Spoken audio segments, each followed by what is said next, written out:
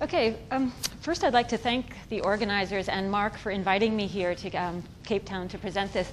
I lived in Cape Town for a year and a half of sabbaticals, and it's one of my favorite places in the world. And when he said, "Would you like to come here?" I felt like I won the lottery. And if you've been to Norway in November, you'd understand. But I'm also as he told you, I'm working on a book about the adaptive challenge of climate change. So I really want to kind of test out and provoke your thinking about adaptation, because I kind of think that we're on a little bit of the wrong track. And so in the next half hour, I'd like to present why I think we need to think about climate change differently. Whoops. Oh, it needs to be on. So just a quick outline. I'm going to talk about what I mean by adaptation as opposed to what many climate change researchers mean. I'm going to distinguish between technical problems versus adaptive challenges, and then discuss how we respond to adaptive challenges. I'm going to present some examples from Norway, where I live and where I've been doing research on adaptation, and I think it's a really good example because Norway really believes it can adapt to anything. And finally, I'll think about what the implications are for research policy and practice. So when we work with adaptation, this is a definition from the fourth assessment report that says adaptation is an adjustment in natural or human systems in response to actual or expected climatic stimuli and their effects, which moderates harm or exploits beneficial opportunities. And then we talk about various types of adaptation that can be distinguished, including anticipatory, autonomous, and planned adaptation. So all of you are probably familiar with this. And I think this is how we are adapting to climate change. When I look at adaptation, I go to the dictionary and I look at adaptation as the process of changing to suit different conditions. So for me, adaptation to climate change isn't just about adapting to the changes, but also about adapting to the idea that we are changing the climate, the idea that humans are having this enormous impact on the global environment. And some of my concerns have arisen about that we're talking about that we'll probably overshoot our current climate targets, so policies of adaptation and recovery need much more attention. And this has been important because we do need to adapt. But when we start talking about we should be planning to adapt to at least 4 degrees Celsius warming, I start to question things, because everything I have read over the last 25 years about climate change impacts, vulnerability, and adaptation tells me that we're not going to be able to adapt without losing many of the things that we highly value right now. So I think, well, how did we get to this point now where we're starting to talk about adapting to 4 degrees? Obviously, if you look at the data and where we're heading, you look at extrapolations into the future, and you see that we've had high emission scenarios. We're currently on a trajectory that is even higher than the higher emission scenario. And so people are saying, yes, it's forthcoming, we have to adapt to that. And if you think about adaptation, people, of course we can adapt. We are humans. We have always adapted.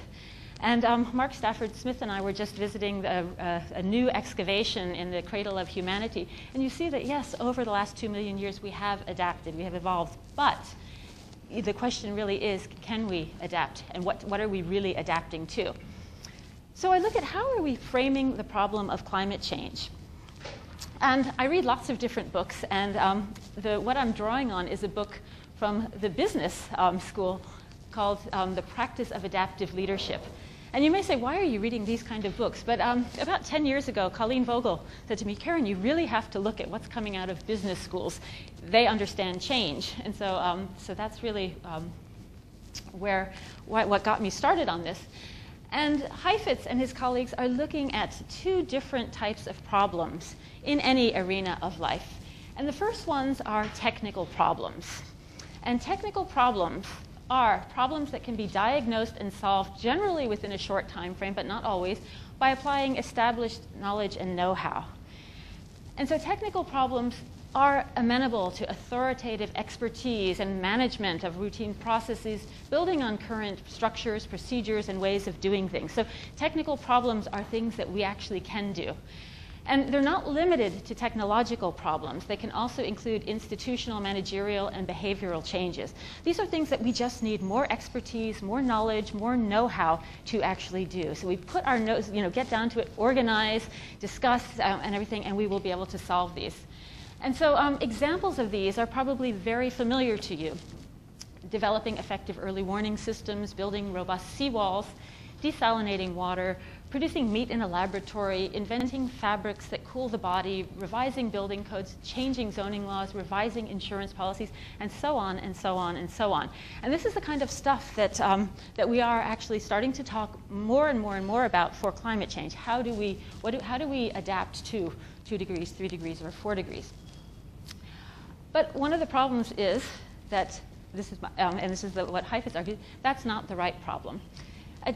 They distinguish between technical problems and adaptive challenges. And adaptive challenges are different in that they can only be addressed through changes in people's assumptions, beliefs, and worldviews, and through changes in priorities, habits, and loyalties. So adaptive challenges are not just about the to-do list of things out there, but they're about what happens in here.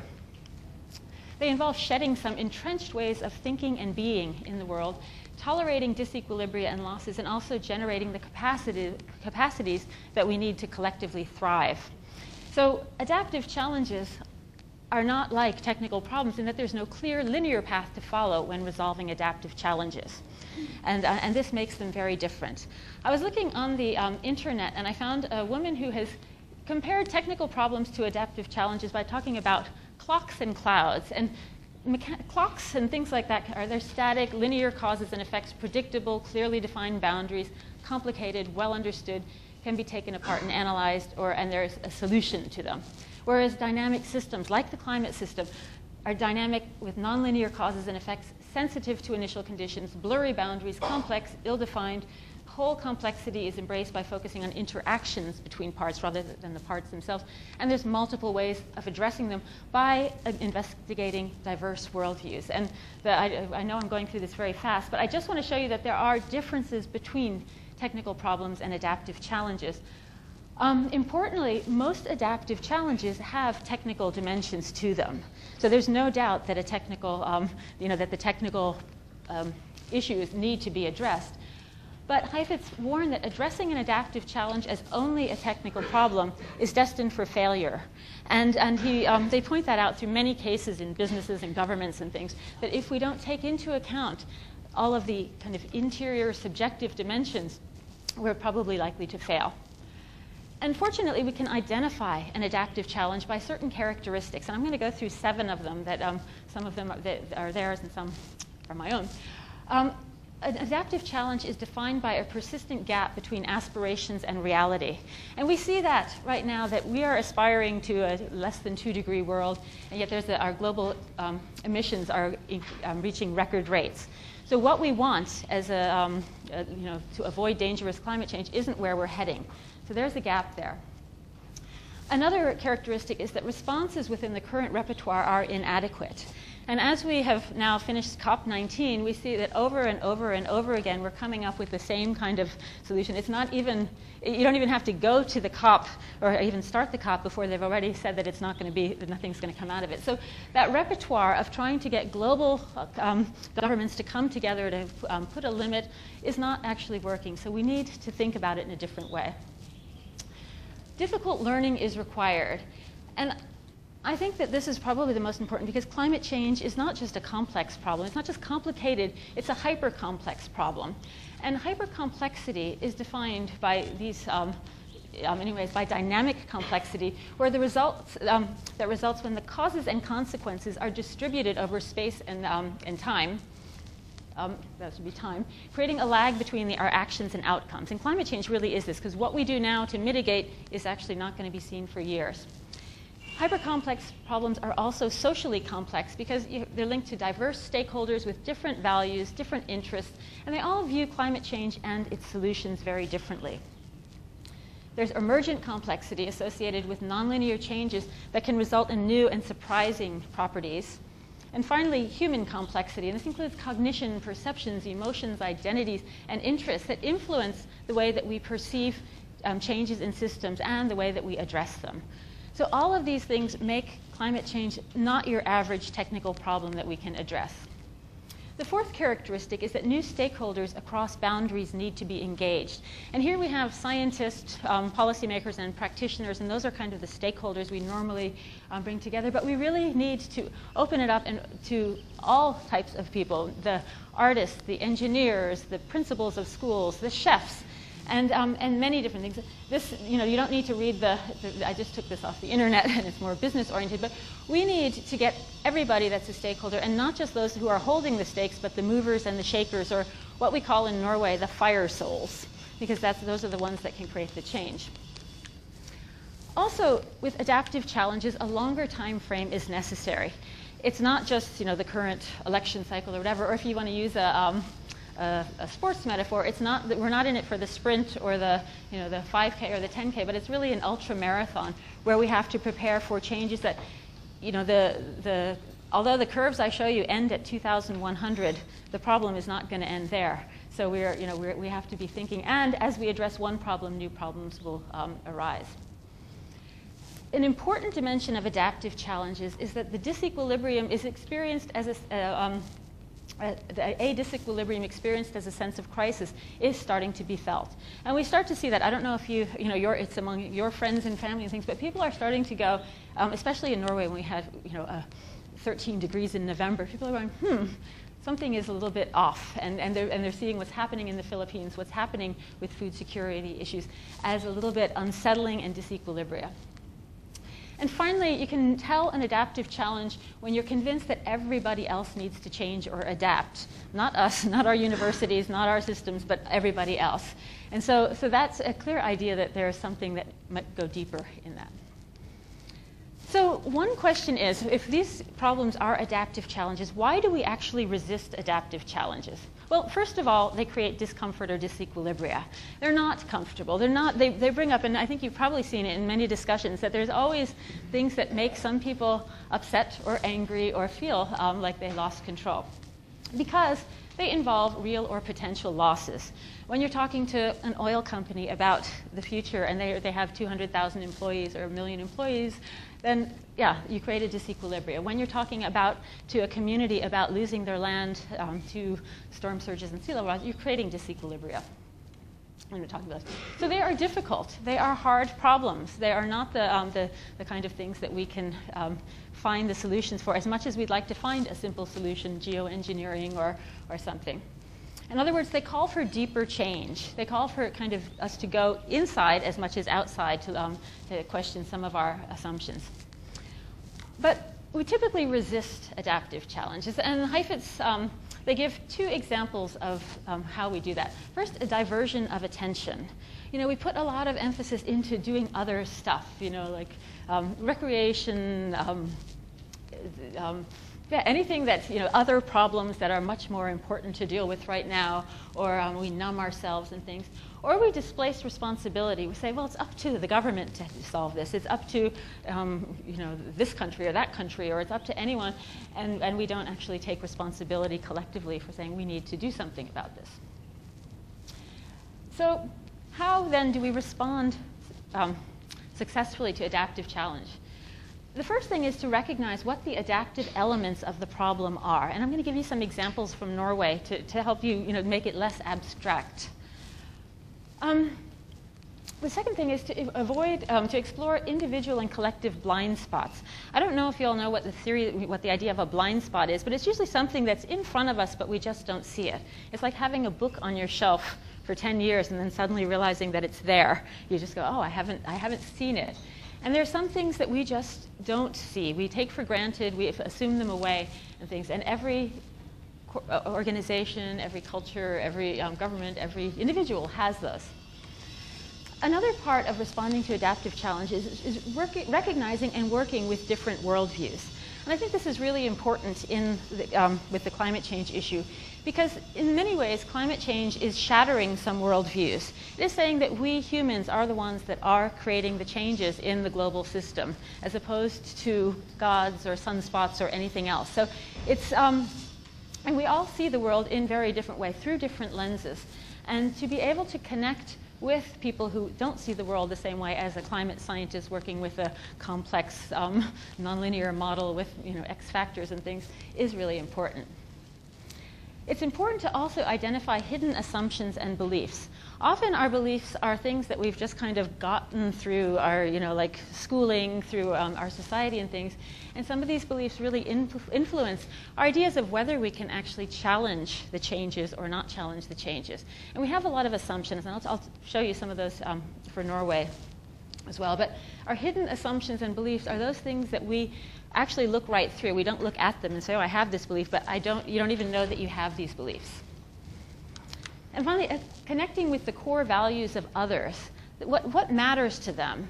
And I think, also I'll give this an example, that sometimes we really miss the motivating factors, the things that really drive people to change. So what I'm saying then is that we really need to focus on the adaptive work associated with climate change rather than only the technical aspects. And by technical aspects, again, I don't mean just the technological things, but all the things that we could, as a society, we're pretty good at. How are we going to store renewable energy and batteries? How are we going to, get these people from here? Those are technical things, but the adaptive challenges go much deeper. They mean that we have to address cultural issues and emotional issues, whether it's about displaced populations or about just new, different types of changes. So I'm going to talk a little bit about Norway now, because Norway is a country that is considered to have the highest adaptive capacity that you could imagine. So in Norway, we can adapt to anything, really. So it's one of the wealthiest countries in the world. So when you're looking at adaptive capacity indicators, it's like, oh, okay, wealth. It's ranked #1 in terms of human development. So there's it's a very developed country, egalitarian, high gender equity, one of the highest rates of official development assistance, high levels of education, low levels of corruption. All of these things give it, if you look at just adaptive capacity, you say like, oh, Norway can adapt to anything. And Norway thinks that they can adapt to, most Norwegians do. But Norway's economy is highly reliant on oil, or it has been it's become that way over the past 50 years.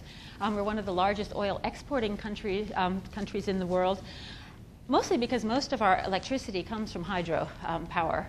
So we have an issue where our wealth, our idea that we can adapt is really we're assumed to be tied very much to oil. It's also a country that has agriculture. It relies on agriculture, fishing, natural resources in many ways. So this idea that we have to adapt hits us hard because it's a resource-based economy. It's an oil-based economy.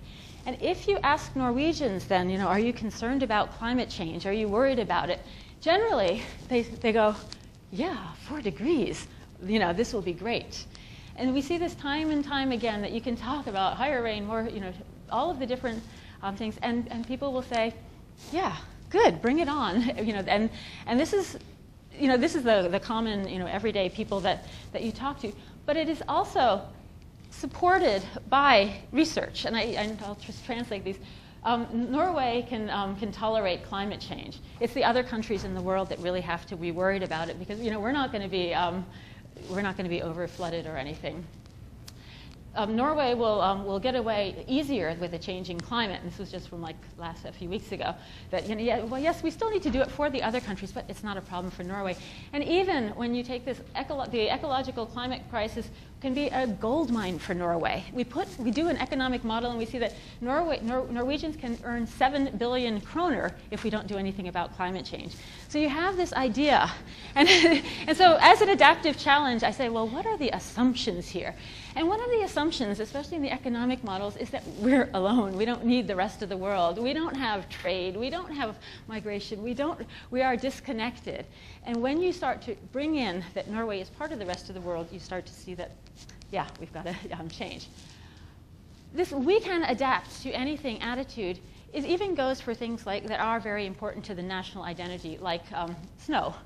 And we know that winter temperature will increase by 2.5 to 4 degrees by 2100, according to the climate models. And we know that there'll be a 40% decrease in the number of days with suitable skiing conditions by 2050. And if anyone has been to Norway or watched any of the world championships and things, you know that this actually matters to Norwegians. And so we just think well, but we're Norwegian, we can adapt to anything. And so people are adapting. We see skis on wheels. We see, people are coming up with any different ways to adapt. And looking at this as an adaptive challenge, I say, wait a minute. There are actually different worldviews in Norway. there are people who are approaching this differently. So in our study of adaptation, we looked at traditional values in Norway, which are very strong. We say that, yes, snow cover is important to local and national identity. You know, we have the sweaters, we are snow, and I have, you know, young relatives who just cannot imagine a world without snow. They're skiers, they're, you know. And from a technical problem, if we approach it as a technical problem for adaptation, we'll go into communities and we'll figure out how to transform livelihoods, how we can sustain rural populations, which is already a problem because people are moving to cities. So the politics of keeping rural areas alive has always been a problem. But we also would have to address the psychological factors, because if anyone has been in a dark area, the snow makes a difference. It lightens up the winter, and you get a lot of seasonal depression if there is, you know, in the darkest of winters. So when in the winters where we don't have snow, it's a very different winter than with the winter with snow. So those are all the technical things that we can do. But the adaptive challenge then is, well, how do we actually maintain a cultural heritage and an identity that is so much tied to nature and snow and everything? And, you know, just in thinking about this, well, stories, art, snow museums, these types of things. But in some way, we're going to have to address that adaptive challenge in that way. And maybe the psychological factors goes into that. So this is one view of it. But one of the more dominant views is more associated with modern values. And modern values see snow cover as a medium for winter sports and an important economic sector. It attracts tourists in the winter, et cetera. And in this way, we say that, and I had a student once who was like, we make better snow, so we don't need to have snow. We just truck it in. And we do that. Before the trucks drive by my house every winter before a big competition, truckloads of snow. So as a technical problem, we'll focus on snowmaking technologies, indoor ski domes like they have in Abu Dhabi, and artificially schooled ski tracks, or simply new sports. You know, we just turn the ski slopes and things like that into mountain bike paths and things. The adaptive challenge here is to reconstruct or reinvent an identity, find new niche markets, and, you know, like, how do we actually redefine ourselves? And from a modern perspective, people say, oh, we turn the ski slopes into conference centers and spas, no problem. You know, like it's a can-do, yes, we can. So this is where a lot of the positive approach to climate change comes from. But with postmodern values, where you start to see a bigger system, you start to see snow not just as something for fun or national identity, you start to see snow as part of an ecosystem, part of our whole, you know, like the flood regimes and water hydrological cycle. So it's part of ecosystem integrity. We see it in terms of systems changes. We actually recognize that there are distant impacts of climate change on other countries that we are connected to. And the technical problem here starts to get reframed as adaptive management, building resilience, promoting sustainability, more big picture solutions. But the real adaptive challenge then is to recognize that climate change mitigation is the biggest adaptation that we could actually do to adapt to climate change. So from all of these different value things, you get people to the table and they're all seeing the problem differently, interpreting it differently, and thinking up different solutions. And I think one of the challenges we have is to actually communicate what climate change means for different groups and things. And every year I go to Christmas to my husband's. He grew up on a sheep farm, and this is not the farm, and this is not the great-great-great-grandfather, but this is something that they bring out. You know, the great-great-great-grandfather sits on the wall, and they talk about him all the time, and they bring out the logs of what was produced in, that's like 1818, 1819, 1820. You can see in 1823 that it was just a weak yield. And they talk about him as if he's in the room. So whereas I come in, I'm like, I work on climate change, and we've got to think about the future and future generations and future, they're always going to the past. And that made me realize that when I connect with the values of my family and friends and things like that, you have to switch it around and not get to this abstract future, but just say, you know, like, yes, we will be remembered. People will be sitting 200 years from now, not looking at our agriculture. They're looking at our Twitter posts, our blogs, our everything that we have as a track. And so this idea that you will be remembered is something that gets people more right here than you know, think about complex nonlinear reactions into the future. And so connecting with traditional values, connecting with the modern things, seeing the opportunities is really important. Meeting adaptive challenges then, you know, to kind of sum up, requires that, an adaptive formulation of the problem. we need to see exactly how this challenge of climate change comes up against the current limits of our own mental complexity, our own way of thinking it. How does it challenge our own, like constructions, our own mental models, our own worldviews? And that isn't an easy task, and that's why we call it an adaptive challenge. But we also have to find an adaptive solution, that we ourselves have to figure out how we, it's not them adapting or that adapting or the checklist of things. How do we ourselves adapt to this idea that we are actually, right now, in the next 10 years, influencing the trajectory of the future? And this is where I will argue that, yes, it's important to adapt all these different systems and take the technical solutions. That's absolutely necessary, but we also need to adapt from the inside out. And I would argue even first, if we want to successfully adapt to the world out there to climate change. So adapting from the inside out is really looking at our assumptions, our beliefs, our worldviews, how they differ, how they change, what actually influences them. So it's very much what I refer to as the deeper human dimensions of the problem. And we've discussed the human dimensions for years, but we haven't really gone into the deeper human dimensions. And there is a lot of research on this in psychology, developmental psychology, neurosciences, on neuroplasticity, and we see how we're getting more and more understanding of how and why we do things, why we do, and how we can actually deliberately change. And I want to point out, because everyone goes, yes, yes, we've got to change everybody's values and everybody's worldviews, and then it becomes almost like an oppressive project, because it is really difficult to change anybody else's values. If anyone is married, they know that. It can be oppressive and it can be unethical. And we do this through brainwashing, indoctrination all the time, through television and things. But it is not easy to change anyone else. So the only person you can really change is yourself, your organization, your community, or whatever, as a collective project. So in other words, what I'm saying is it's more effective to build your own capacity to do adaptive work in order to help others deal with the adaptive challenge of climate change, rather than saying like, I listened to a talk on the adaptive challenge and now you've got to change inside, and that doesn't happen that way. So to understand change rather than climate change, I think is really one of the challenges for research in the coming years, because we do know a lot about social change. And we know that social change, like climate change, is nonlinear, that there are tipping points and inflection points and things. So that gives me a lot more optimism for the future. But where I want to end is that adaptation in and of itself, when we talk about adapting to 4 degrees of change, it's not neutral. It's not apolitical. It is, and I reread a couple years ago a book by Paulo Freire called Pedagogy of the Oppressed, which is really about liberation pedagogy. And I read it with like my climate change glasses on, and I just want to read this because it is about how, whether if we're adapting to 4 degrees, is this really adaptation or is it maladaptation? It says, the educated individual is the adapted person because she or he is better fit for the world. Translated into practice, this concept is well suited to the purpose of the, I'll call them polluters, whose tranquility rests on how well people fit the world the polluters have created and how little they question it. The more completely the majority adapt to the purposes which the dominant minority prescribe for them, thereby depriving them of the right to their own purposes, the more easily the minority can continue to pollute, prescribe, whatever. The oppressors develop a series of methods precluding any presentation of the world as a problem and showing it rather as a fixed entity, as something given, something to which people, as mere spectators, must adapt.